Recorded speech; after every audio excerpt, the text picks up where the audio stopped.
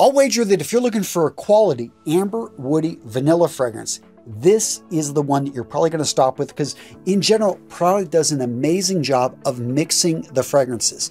I like Paco Rabanne, but Prada takes it to another level. And this fragrance, if you can get past the deceptive name of Ocean, I think is a showstopper. Hence why I'm excited to wear Prada's Ocean EDP more this year. And gents, if you want to grab this fragrance with the best discount on the web, use the links I put for you in the comments description and the About Us on the channel.